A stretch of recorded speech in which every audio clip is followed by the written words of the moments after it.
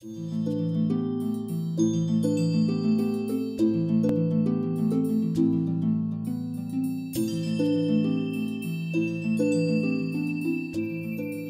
Steve Martelli, Wilmington City Council 8th District. I just want to remind everybody that on February 28th there'll be a Finance Committee meeting, and at that Finance Committee we'll be discussing the Lincoln Towers project. And I would encourage everyone to come out and either voice their concerns or support of the project, and know that we've got a long fight in front of us, and we need the public to be involved to make this really work within the public process, to let folks know what we want and to get the best possible project. So please come on out February 28th, City County Building, first floor, 4:30. Thanks.